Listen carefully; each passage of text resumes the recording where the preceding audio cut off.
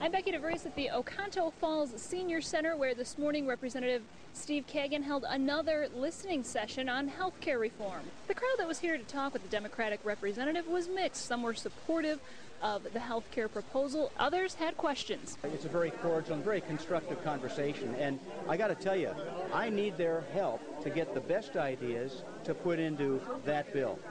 The best ideas have to win the day. Not the special insider interest, but the people ought to have their voice, and that's exactly what I'm trying to do. He's promoting a plan that's not good for America. It's going to be rationed health care for seniors and for infants, and it's not something that America needs right now. I think the man's trying, and I think he does a good job. And people seem to be very happy, some people anyway, and they're not being asked to change their insurance companies. I guess they're afraid of competition. And we'll hear more from Representative Kagen and his constituents tonight on Fox 11 News at 5. I'm Becky DeVries, Fox 11 News.